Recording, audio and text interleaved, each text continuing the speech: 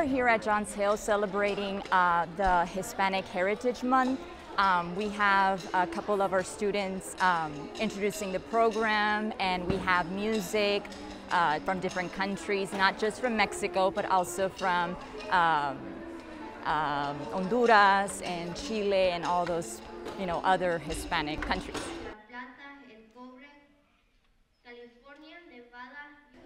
We wanted to combine all of our specialists and all of our arts so that the children had a chance to express their heritage.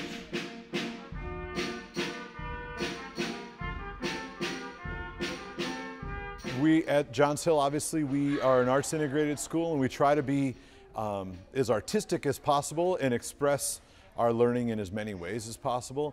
And so this was just a way that we can celebrate a big part of our school community in celebrating Hispanic Heritage Month. Music is such a huge part of that culture. I have a lot of students that are from Hispanic countries, that their heritages, or some of them were even born there, which is really, really great to have all of these different cultures come together. They were super excited to learn these songs in Spanish and learn what the words meant. We talked about the painting the picture of what they were saying as well.